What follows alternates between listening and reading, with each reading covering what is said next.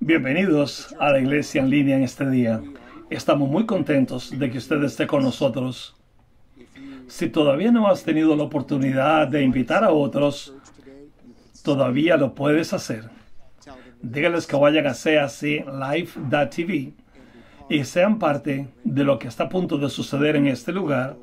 Y si usted nos está mirando a través de otra plataforma, déjeme animarle a que hagas un pequeño cambio y vaya con nosotros a caclive.tv y podemos comunicarnos de manera más fácil desde allí. Es un lugar donde podemos estar juntos como familia en la iglesia en este día para tener la iglesia en la internet. Inmediatamente antes de que nosotros tuviéramos el último mensaje aquí en nuestra iglesia, de Mateo capítulo 14, había una historia de Jesús caminando sobre el agua. En ese día, el Señor había alimentado a 5,000 hombres, dice la Biblia. Sabemos que posiblemente eran cerca de 20,000 personas, contando hombres, niños, mujeres. Al final de ese día, Él le dice a sus discípulos: móntense en el bote y vayan al otro lado. Los discípulos sabían que montarse en ese bote, que no estaba construido para tormentas, era para mares tranquilos, podía ser un reto, pero le hicieron caso al maestro. Y mientras ellos se fueron en ese anochecer, como siempre o normalmente pasaba en ese mar de Galilea, porque en esta área en particular había como un túnel de viento, y aproximadamente 300 y a veces más de 300 días el viento iba a soplar por ahí. Como ellos pensaron que iba a pasar, la tormenta realmente vino. Y usted puede estar en tormentas por periodos pequeños de tiempo posiblemente, pero esto no fue por pocos minutos. Si usted ve la historia, esto pasó por varias horas. Están en el medio del mar de Galilea, está oscuro, el viento está soplando, y ahora el agua también se les está metiendo al bote y ellos no saben lo que van a hacer. Y si usted lee el texto, lo que realmente dice es que Jesús viene caminando sobre el agua, pero ellos no lo reconocieron. Pero era Jesús. Y dijeron: ¡ay, un fantasma! Y lo que es interesante acerca de eso es que en aquella cultura, la forma de pensar de los judíos de aquel entonces era que si usted miraba una aparición, significaba que el próximo evento iba a ser su muerte. Entonces ellos realmente creían en ese momento, en medio de la tormenta, que su vida había terminado. Y entonces oyen unas palabras, las palabras de Jesús diciendo: miren, no es un fantasma, soy yo. En ese momento Pedro dice: si eres tú, maestro, si verdaderamente eres tú, déjeme caminar hacia ti. Ustedes conocen la historia. Pedro comienza a caminar en el agua. En un momento él se empieza a hundir. Jesús lo agarra de la mano. Y a veces hablamos mucho de la caída de Pedro, pero recuerden que los dos caminaron juntos hacia el bote en medio de la tempestad. Y cuando usted lo ve, dice, de repente ya están al otro lado, ya están en la tierra. Es interesante que todos nosotros podemos ubicarnos en lugares de tormentas donde no miramos al Señor. Quizás usted en este momento esté pasando a través de una tormenta con lo que está pasando o en este lugar, aquí en Estados Unidos o en el mundo. Quizás tu vida ha tenido cambios y usted no sabe lo que va a hacer. Quizás algo haya pasado con su familia, con su salud, en su vida personal.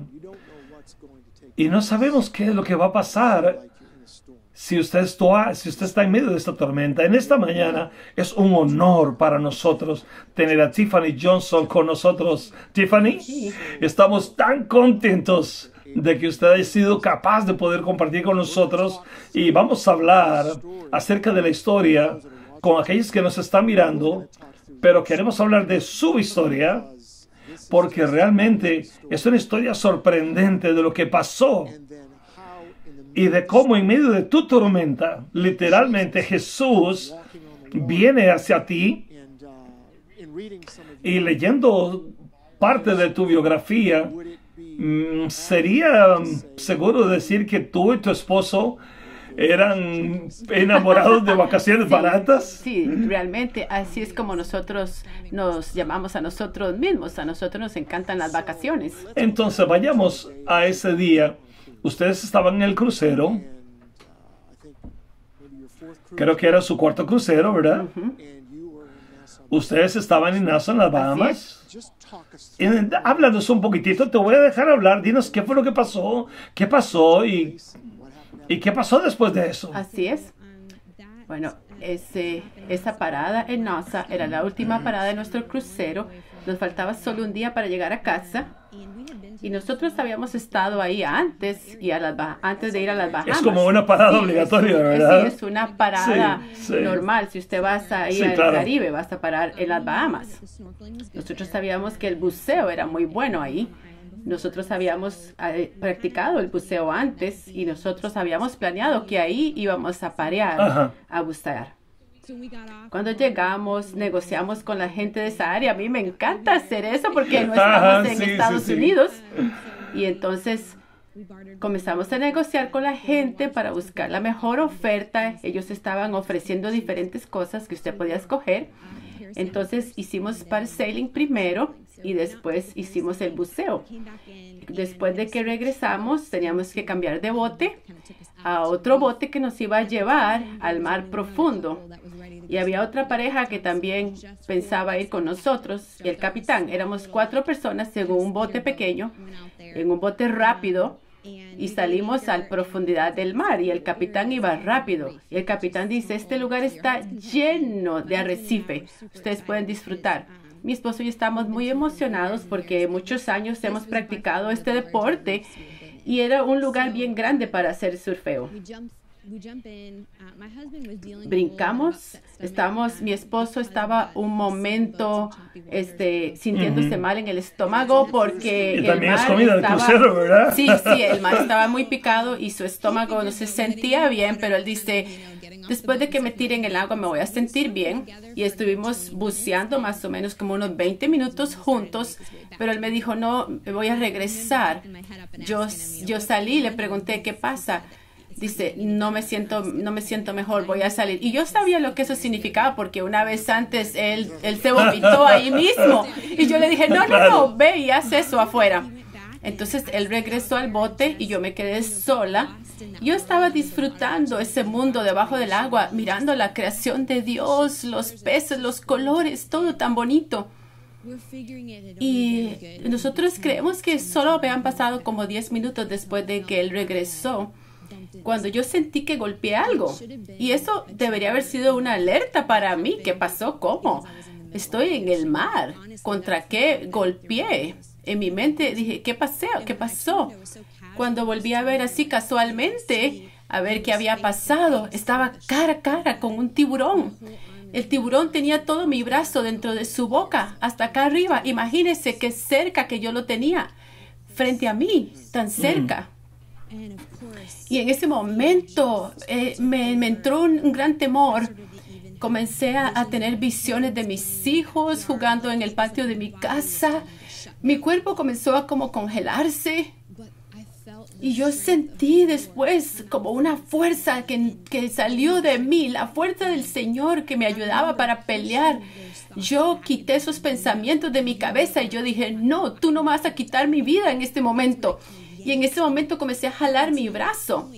Antes de ese momento, el tiburón tenía mi brazo en la boca, pero no estaba haciendo nada. Estaba como esperando, mirándome, como moviendo su cabeza, como a ver qué iba a hacer yo. Era algo como tenebroso. Él estaba esperando a ver si yo me movía. Y cuando yo me moví, entonces él comenzó a atacar y comenzó a pelear conmigo. Y yo tenía ese tubo en mi boca y yo no podía decir nada con ese tubo metido en mi boca. Y yo no recuerdo qué hice con mi mano izquierda. La gente me pregunta, ¿lo golpeaste con tu mano izquierda? Yo no sé, esto fue muy rápido. Yo no recuerdo haber hecho nada con mi mano izquierda. Yo estaba tratando de escaparme del tiburón y yo estaba jalando mi brazo. Y finalmente él abrió su boca, yo saqué mi brazo. Pero en ese momento miré, ya mi brazo no estaba. Mi brazo estaba cortado, solo tenía un pedazo. Y yo estaba en shock mirando esto. ¿Qué pasó? Pero Dios me dio la fortaleza y me dio la determinación en mi mente para seguir adelante. No me quedé ahí en shock.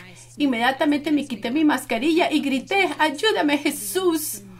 Y yo empecé a nadar de regreso al bote con mi mano izquierda, que no es mi mano dominante. Yo traté de nadar, pero yo dije, no, tengo que sacar el otro brazo del agua. Entonces yo levanté el otro brazo y en ese momento comenzó a salir un montón de sangre y sangre por todo lado. Yo miraba toda la sangre y yo estaba como preocupada, pero fue una señal para el bote. Ellos se dieron cuenta que algo estaba mal. Ellos habían visto algo oscuro y después vieron mi brazo. Entonces ellos se dieron cuenta que yo estaba mal.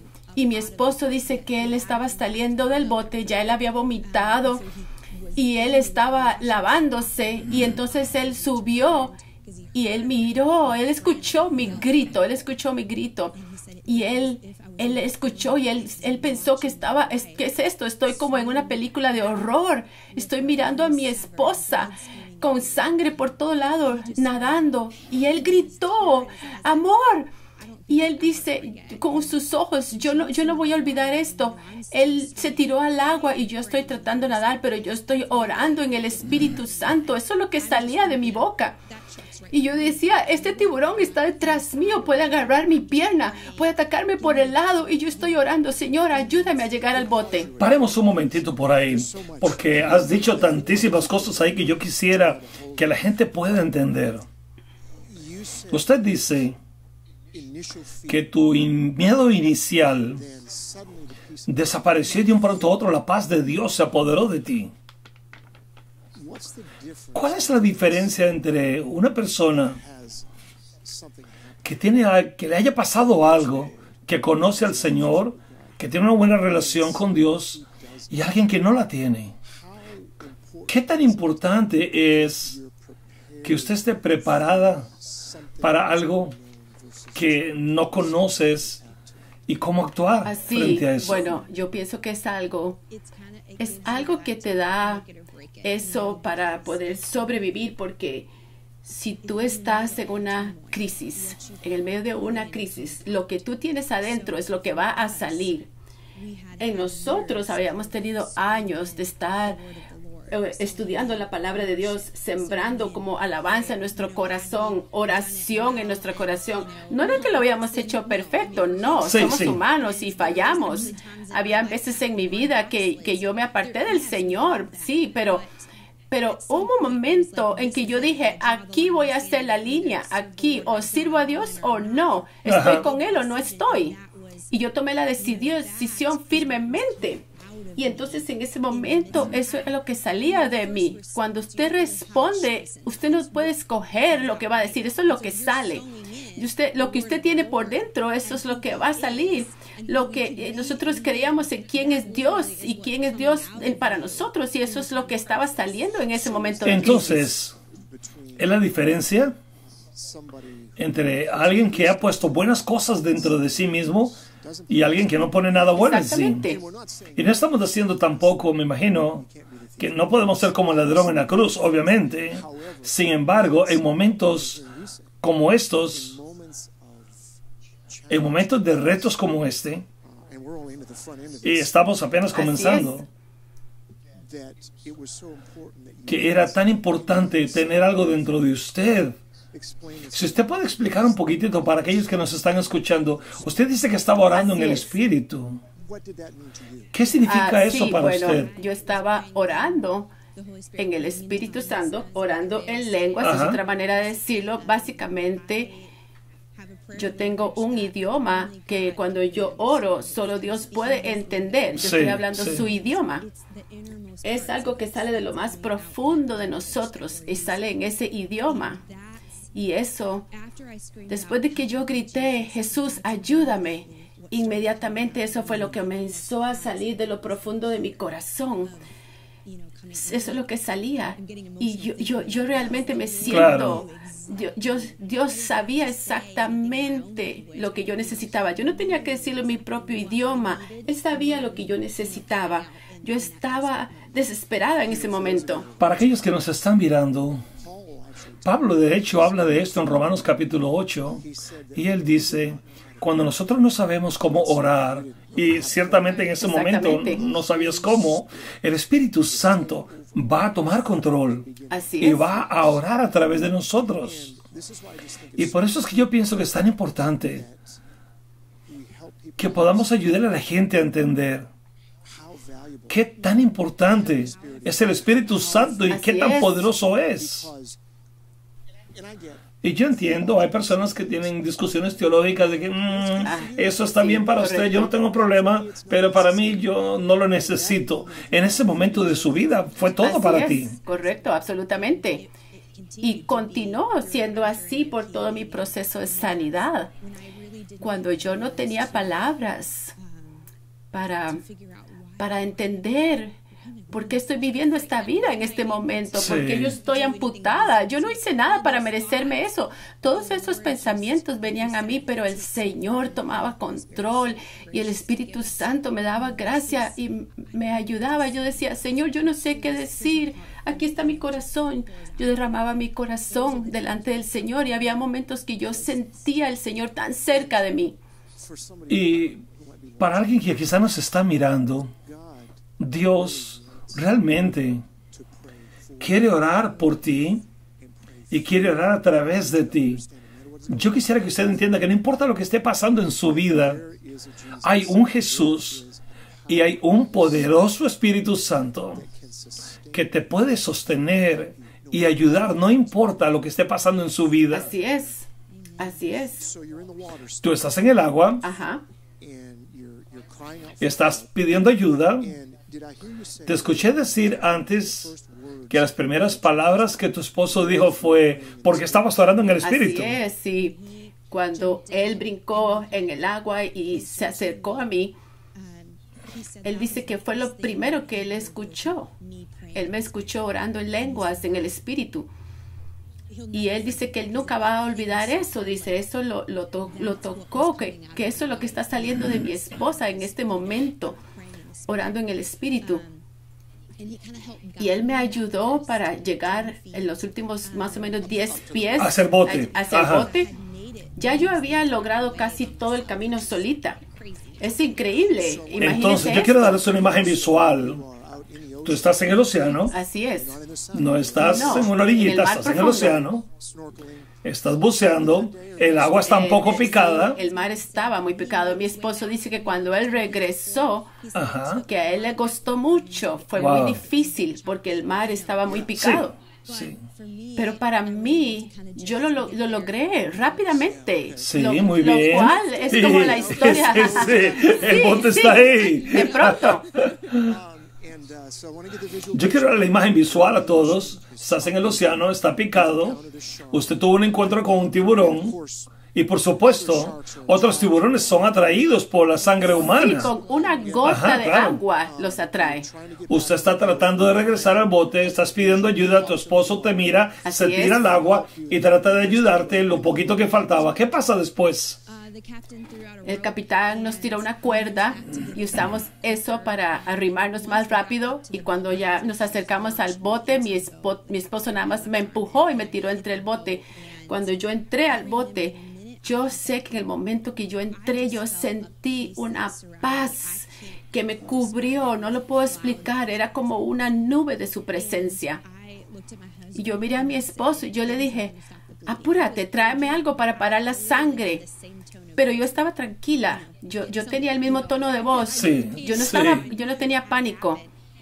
Y mi esposo tiene unos ojos grandototes. Él no sabe qué hacer. Él estaba corriendo por todo lado, nervioso. Y yo miré la toalla de la playa que nos habían dado en el crucero. Y yo dije, agarra esa toalla. Y él la agarró y la trajo para ponérmela. Yo le dije, no, tienes que amarrarlo. Yo comencé a decirle cómo hacer un torniquete con esta toalla de la playa, que realmente no es lo mejor para hacer un torniquete. Sí. Pero era todo lo que teníamos. No había un botiquín de emergencia ni nada, eso fue lo que usamos. Y él está temblando, tratando de amarrarlo. Yo le dije, más fuerte, porque yo sentía la sangre que me estaba saliendo. Yo le dije, mantenga mi mano en alto, yo voy a recostarme. Y ahí fue cuando yo comencé a orar de nuevo. Yo no tenía palabras, yo no podía entender lo que había pasado. Y yo estaba todavía en esta situación de vida y muerte. Yo tenía un ¿Qué brazo tan lejos cortado. estaban de la playa? NASA, si alguien está familiar con esta área, hay una isla que es donde llegan todos los turistas. Ahí llegan todos, estábamos como a 5 minutos de esa isla, de la isla Paraíso. Nos fuimos ahí en el bote a buscar ayuda, pero al llegar ahí nos dimos cuenta que no había hospital en esa isla. Nos tuvimos que devolver a buscar el porte principal donde estaba el crucero y eran como 20 minutos más. Entonces más o menos fue como un total de 30 minutos en el bote antes que llegara una ambulancia. Y perdiendo tiempo todavía. Perdiendo sangre. ¿En algún momento usted pensó que iba a morir? No, realmente no. Solamente porque yo podía sentir la paz de Dios. Eso es tan importante. Así es. No hay palabras para describirlo. Yo sabía que yo estaba en sus manos. Yo sabía que al final, pasara lo que pasara, yo estaba confiando de que Él podía tomar control de esto. ¿Sabes que la Biblia habla de esa paz que sobrepasa todo entendimiento? No lo podemos poner en palabras, pero ahí la tienes. Sí. Así es. Y en ese versículo también dice, no estés ansioso de nada, ora por todo. Y eso es lo que yo estaba haciendo. Sin darme cuenta, estaba saliendo de mí. Yo recuerdo en ese bote, camino al puerto, si se acuerda que nos devolvimos y vimos 20 minutos más, yo comencé a orar oraciones específicas, que no hay manera que yo las pensé. No, Dios estaba poniendo esas oraciones en mi corazón. Yo oré por mi esposo, que Dios le diera fortaleza, que Dios le diera sabiduría. Empecé a orar por mis hijos. Yo tengo 3 niños pequeños y comencé a enfocarme cómo van a entender esto mis hijos, cómo lo van a procesar. Yo comencé a orar por eso. Comencé a orar por los médicos y los que iban a trabajar con mi brazo. Yo no sabía lo que iba a pasar. No estábamos en Estados Unidos. Sí. Yo comencé a orar y dije, Señor, también usa esto, que esto no sea desperdiciado. Usa esto, Señor. Y cada vez que yo puedo compartir, aún ahora, 3 años después, yo veo como Dios ha contestado esa oración que yo hice en el bote. Dios está usando esto para ayudar a otras personas a ver qué bueno es Él, qué fiel es Él, qué maravilloso es nuestro Dios.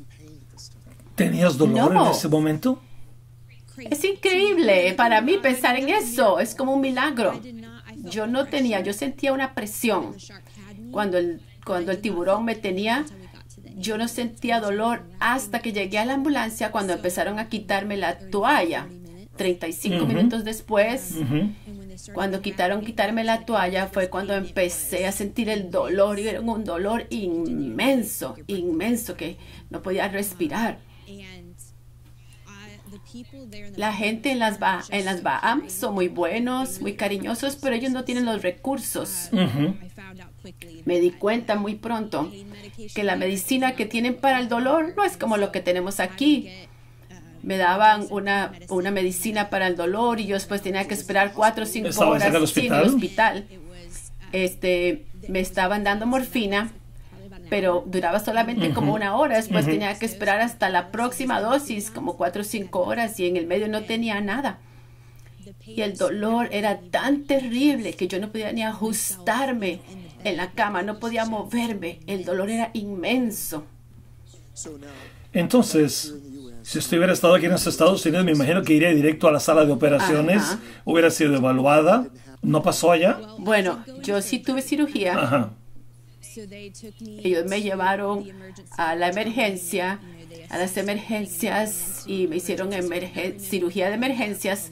Yo recuerdo todo eso hasta que me durmieron. Ya. Fue una cirugía que duró como 5 horas. Pero cuando salieron de cirugía, el doctor le dijo a mi esposo, señor Johnson, hicimos todo lo que pudimos hacer, pero ella necesita ir a ver un doctor en Estados Unidos tan pronto como sea posible. La herida todavía está hinchada, muy hinchada, y no podemos cerrarla. Lo que le pusimos fue un drenaje, pero no queremos hacer nada más porque no tenemos el equipo. Usted necesita ir a un doctor americano. Y yo doy gracias a Dios por la sabiduría que ellos tuvieron, porque ellos no trataron de hacer más de lo que podían. Y así no perdí tanto de mi brazo. Si no, tal vez hubiera perdido más en la amputación. Pero no era lo que mi esposo quería escuchar en ese momento. ¿Cómo llegaste de Nazo de regreso ¡Ay, Dios a casa? mío! Es increíble, es una historia increíble. Porque nosotros, recuérdese que estábamos en un crucero. Y todas las cosas están en el crucero, me imagino. Pero bueno, mi esposo sacó todas las cosas del crucero durante la cirugía. Y ellos le ayudaron. Las personas del crucero le ayudaron. Pero cuando estás en un crucero no tienes que tener un pasaporte. Y nosotros no teníamos uno. ¿Estás en las Bahamas? Estábamos en las Bahamas. Mi esposo no tiene un pasaporte, el mío estaba expirado. Y entonces solo teníamos el certificado de nacimiento y la licencia de conducir. Pero si tú te quedas una noche en otro lugar y vas a estar en problemas. Y yo pasé una noche en el hospital. Ya veo. Y comenzó este proceso de ver cómo podía yo regresar. El ministro de Turismo de las Bahamas trató de ayudarme, la embajada trató de ayudarme. Todo tipo de agencias y personas estaban tratando de ver cómo me ayudaban, pero lo que estaba pasando es que en las Bahamas ese día era un día festivo, era el día del Labor Day. Y ellos estaban celebrando ese día y estaba cerrado todo, la embajada, y todo estaba cerrado hasta el lunes. No iban a abrir. Y ellos me dijeron, no vamos a poder ayudarte, necesitas un pasaporte de emergencias, pero la embajada va a abrir hasta el martes. Y yo me acuerdo, eso nos dijeron el sábado, y yo decía, no puedo irme en otro crucero, aquí hay muchos cruceros que vienen y entran todo el tiempo. Y ellos trataron de buscar esa opción, pero no era posible. Entonces, salieron y yo le dije a mi esposo, mira, nosotros creemos que Dios mueve montañas o no. Dice la palabra de Dios que tenemos que orar 2 o 3 unidos. Vamos a orar, vamos a creer en la palabra que leemos todo el tiempo. Esta palabra es viva y eso es lo que hicimos y oramos. Señor, tú tienes que mover esta montaña. Tú eres nuestro proveedor. Nosotros sabemos que tú nos puedes ayudar cuando no sabemos cómo. Empezamos a orar y unos pocos minutos después, como 20, 30 minutos, mi pastor, yo voy a una iglesia en Canápolis, el pastor nos llamó. Él quiere saber cómo estábamos porque mi esposo le había contado cómo estábamos, lo que había pasado. Yo hablé con él y le dije, lo que necesitamos más ahorita es cómo regresar a los Estados Unidos. Y el pastor dice, sí, hasta el martes no. Él dice, vamos a orar. Cuando él colgó el teléfono, él habló con su esposa, dice, nosotros tenemos que conocer a alguien que los pueda ayudar. Y ellos recordaron que ellos conocían un señor que tenía avionetas para la renta, pero él dijo, no, mis pilotos ya salieron, no están, yo no puedo, tal vez hasta mañana. Dice, no puedo. Él dice, no, el pastor dice, necesitamos que ella regrese ya. Y él dijo, bueno, el hangar de mis avionetas está al lado de un hangar de avionetas de emergencias médicas. Él dijo, bueno, voy a hablar con este amigo mío, a ver qué pueden hacer. Y abrió un montón de puertas, oportunidades, porque el señor de las avionetas de emergencias conocía a otro señor que tenía un hangar de avionetas en las Bahamas. Y el señor de las Bahamas tenía una prometida en Charlotte. Imagínense todas las conexiones. Dios comenzó a mover montañas. Tanto así que el señor de las avionetas de emergencias de las Bahamas pagó para traernos de regreso. Y él dijo, si el seguro no cubre, no te preocupes, no me debes nada. El Señor proveyó para nosotros. No conocíamos a esta gente, pero Dios usó gente para bendecirnos a través de este tiempo.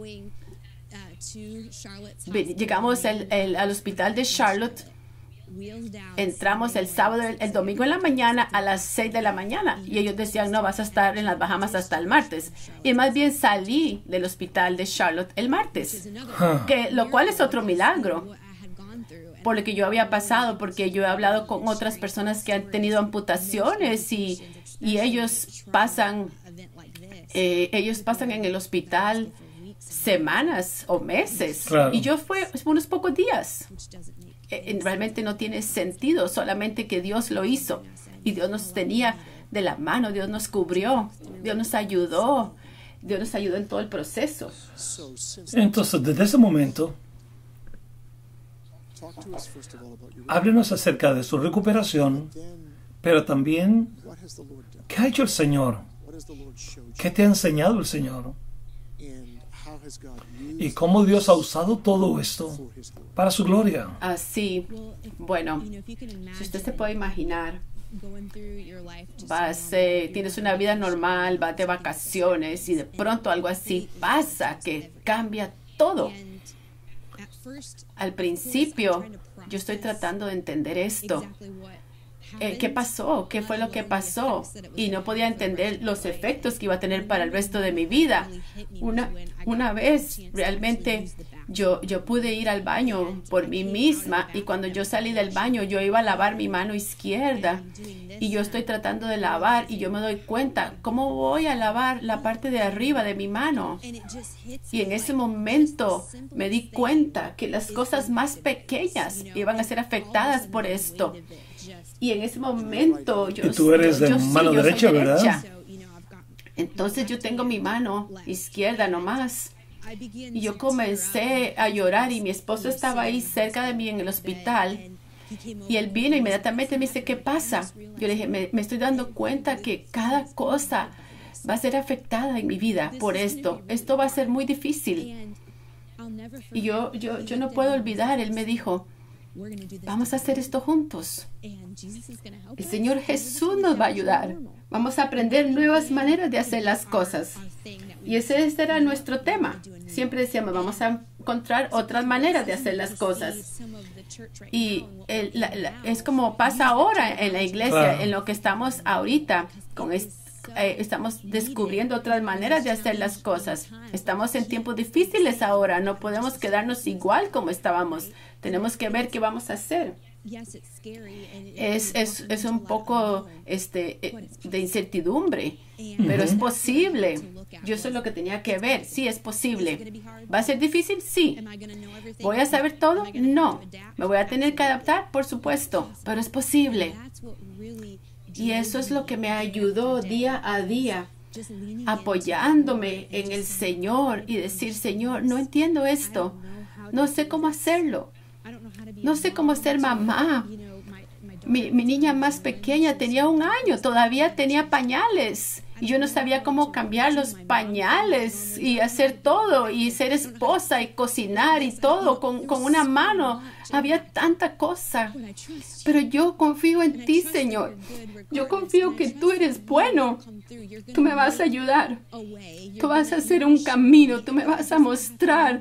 Pero yo tengo que apoyarme en ti. Tengo que confiar en ti. A veces eso es difícil porque tenemos que dejar nuestro orgullo y decir, Señor, no tengo la respuesta, no tengo otro plan. Pero es el mejor momento si podemos dejar todo abajo y decir, Señor, te necesito. Y ahí es donde podemos encontrar quién es Él y quién somos nosotros en Cristo. Y así fue como pasamos todo este proceso de recuperación. Pasando todos los doctores, pasando por todas las experiencias. Esta es la tercera prótesis que tengo. Esta es la número 7. Hay mucho que aprender. Pero a veces tengo que tomar la respiración. Y el Señor ha sido tan fiel en mostrarme. Tú puedes tener gozo, todavía puedes tener paz, todavía puedes tener esperanza. No importa lo que pase, no importa lo que estás enfrentando, eso es lo que yo comparto. Nosotros tenemos una opción. Después de que pasa todo y estás en un proceso, tenemos una opción. Podemos escoger. No podemos escoger las circunstancias. Ahorita no podemos escoger las circunstancias en este momento de la pandemia. Todos estamos en esta pandemia. Pero sí tenemos una opción, cómo vamos a responder. Y eso es lo más importante. Si podemos entender eso, tú puedes escoger lo que Dios tiene para nosotros, su amor, su paz, su gozo, o lo que el mundo nos ofrece, temor, ansiedad, depresión y más. ¿Sabes? En ese mismo pasaje dice, todas las cosas obran para bien a los que aman a Dios. Así es. Correcto. Pero puede trabajar juntos para bien. ¿Qué es lo que Dios ha hecho en los últimos 2 o 3 años? Oh, Dios mío. Ha sido maravilloso ver cómo Él ha usado todas las piezas. Nadie ha sido desperdiciado. ¿Puedes decir eso de nuevo? Quizás alguien necesite mirar su vida y decir, yo hice este error, está pasando esto no salió de la manera en que yo pensé que iba a salir. Mi esperanza, mi sueño han muerto. Ayúdalos a entender cómo es que Dios nos ayuda. Nada ha sido desperdiciado. Aún los momentos a través de este proceso, yo a veces tenía pensamientos como, Dios, ¿por qué tiene que ser así? Sí. O me podía molestar, me podía estar frustrada en cosas simples que no podía hacer. Y por supuesto, hay momentos que yo estaba fallando, pero aún esos momentos el Señor los usó. Nada ha sido desperdiciado. Es un ejemplo para otros de que aún cuando tú estás en el medio de la crisis tratando de confiar en Dios, el camino no va a ser perfecto. Claro. Es un camino con baches. No es un camino perfecto y Él no espera eso, que tengas un camino perfecto. Lo que Él espera es que te levantes, te limpies las rodillas y sigas adelante, que no te salgas del camino porque cometes un error. Y eso es lo que nosotros tuvimos que aprender también. Lo más interesante de todo es que nosotros sabíamos que los reporteros iban a estar ahí porque es una historia de tiburones. Y sabíamos que iban a estar ahí los reporteros buscándonos, pero tratamos de esperar un tiempo. No queríamos compartir esto todavía. Mientras que yo estaba en el hospital, yo le dije a todas mis amistades, por favor, no compartan esto todavía. Yo no quiero hasta que esté listo. Nomás oren, por favor, hasta que Dios diga que sea tiempo para compartirlo. Yo no quiero que sea antes. Entonces, cuando era tiempo, una compañía de los tiburones nos buscaron y ellos querían compartir esta historia. Yo les di permiso de que la compartieran y que usaran mi nombre, porque antes habían reportajes pero sin mi nombre, y eso abrió una gran caja de oportunidades. Tuve muchos programas de televisión como Inside Edition, Animal Planet, National Geographic, el Weather Channel. Era increíble. Un montón de reporteros y programas que querían contar mi historia. Y yo decía, ay, Dios mío, ¿qué hicimos? Yo no estaba preparada para esto. Y yo no quería que la historia fuera acerca de mí. No tenía nada que ver conmigo. Dios era la razón por la que yo estaba ahí. Realmente nos dimos cuenta por unos médicos después que cuando usted pasa 30 minutos con un torniquete como me lo hicieron a mí, era para morir. Eso era, médicamente no tiene sentido para que estés aquí. Y después ni siquiera me hicieron una transfusión de sangre en el hospital de las Bahamas porque ni siquiera perdí tanta sangre. Imagínense, la mano de Dios estaba ahí en todo esto. Es la única razón por la que estoy aquí y es la única razón por la que yo puedo hablar de esto sin temor. Yo quería que la historia era todo sobre Dios. Y yo le dije a todos estos canales de televisión, claro, yo voy a hablar de Dios y hablar de Jesús. Supuesto. Y si no lo puedo hacer. Y ellos sabían. Y Dios comenzó a usar esto. Y todos estos lugares como Inside Edition, el Today Show, comenzaron a compartir mi historia que hablaba de Dios y que hablaba de Jesús. y comencé a recibir montones de mensajes en Facebook de gente por todo lado, gente de Europa, gente de muchos países que me contactaban por todo el lado, todos los países de Europa. Y todos estaban mandándome mensajes.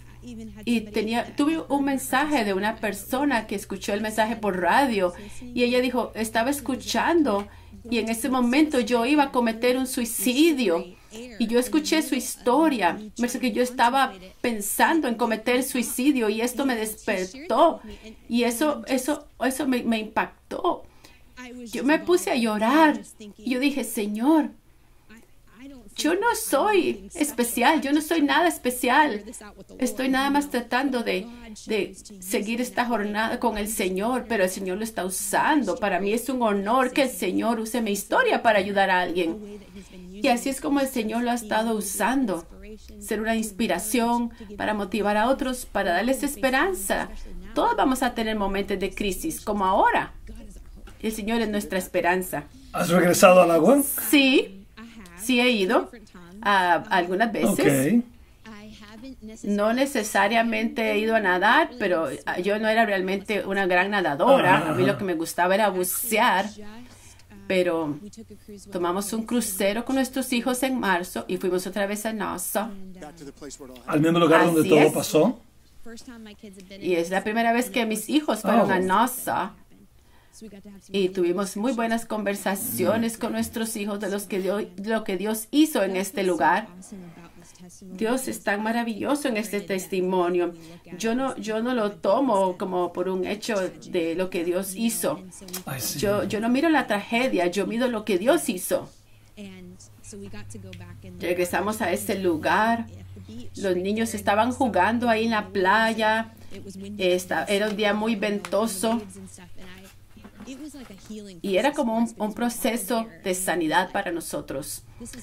Que aquí pasó todo, pero podemos disfrutarlo como la otra vez. ¿Qué le diría usted a alguien en este momento que nos está escuchando y ha pasado por algunas cosas así y que no entiende?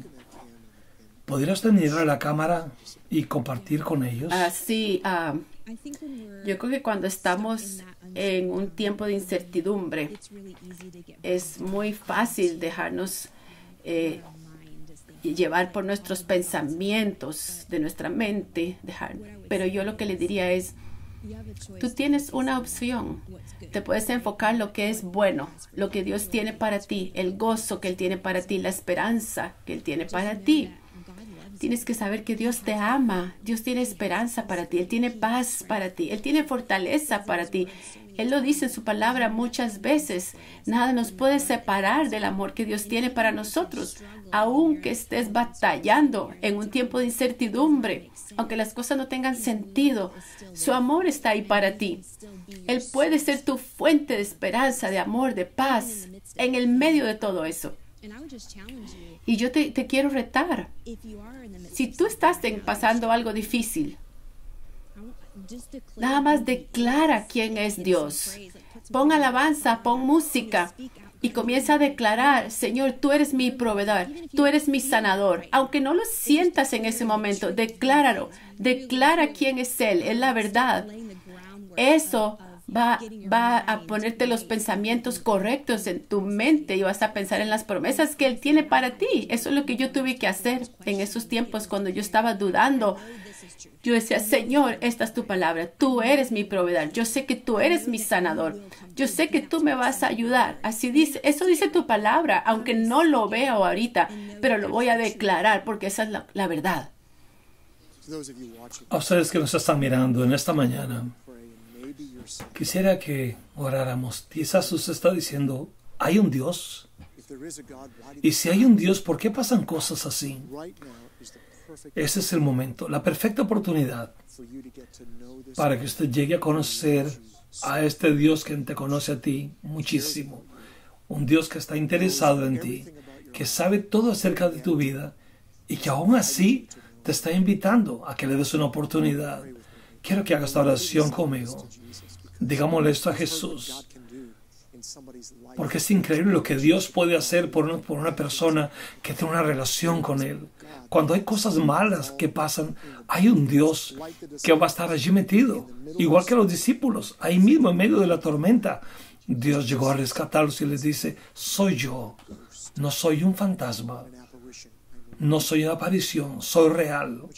Quiero que hagas esta oración conmigo. Señor Jesús, yo vengo a ti en este momento. Te necesito. Quiero conocerte. En este momento yo te recibo. Me doy vuelta de mi pecado. Con mi corazón yo creo. Y con mi boca yo confieso que Jesús es mi Señor y mi Salvador, que yo lo voy a servir de aquí en adelante. Si usted hizo esa oración conmigo, en este momento, ahí en la pantalla, usted puede hacer clic y decir, yo recibí a Jesús en este día. Simplemente dígale sí a Jesús. Tiffany, muchísimas gracias. Era un honor para mí por estar aquí con nosotros. Sí. Que Dios te bendiga a ti, Gracias. a tu familia.